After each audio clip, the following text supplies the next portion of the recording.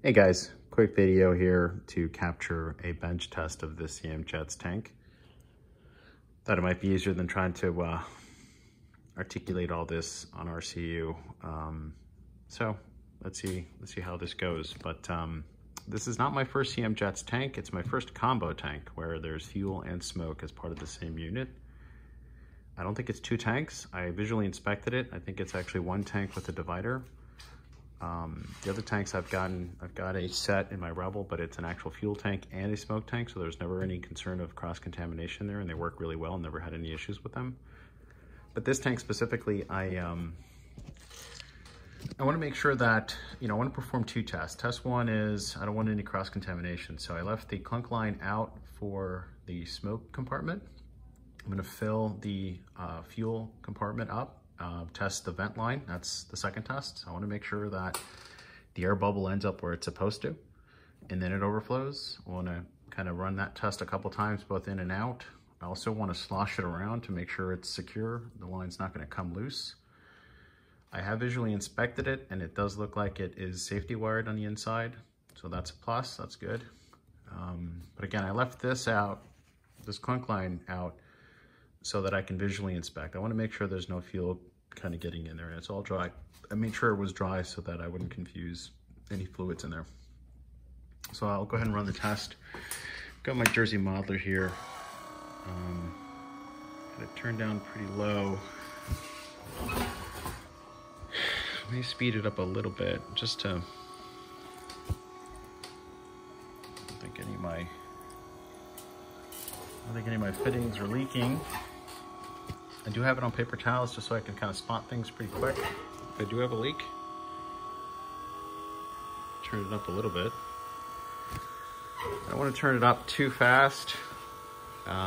It does increase pressure, and I am worried about this vent line being, I think 6mm tubing.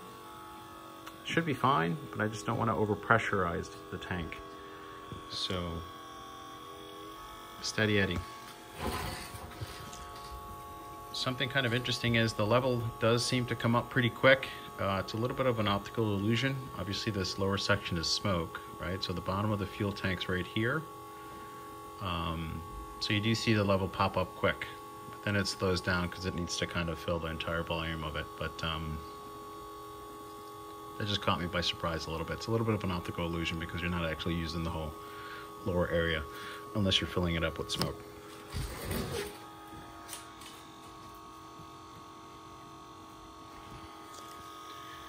I like to capture or catch these types of problems on the bench. Much easier to clean than in the jet. Once you start filling things with fuel and oil in the jet and you do discover a leak or an issue, it's just a mess. You've got electronics in there, you've got painted surfaces in there, and it just, it just becomes an issue to get back to where you were. So I'd rather find those problems here. I'm also wearing gloves. I think I've exposed myself to, or I've been exposed to fuel too many times, and I feel like it just sticks to my skin and it irritates me the whole afternoon. So typically when I fly, I don't wear gloves, but I try to keep my hands clean. And here I thought, hey, look, there might be an emergency, so might as well wear some gloves. So looks like we're getting to the climax, maybe, where we overflow. Hope you guys can see the air bubble. My hope is that it ends up right here before it starts to overflow. And that's exactly what it did.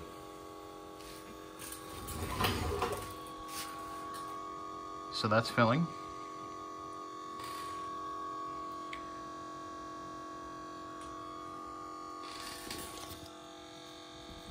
There's literally no air in the tank at all, doesn't look like.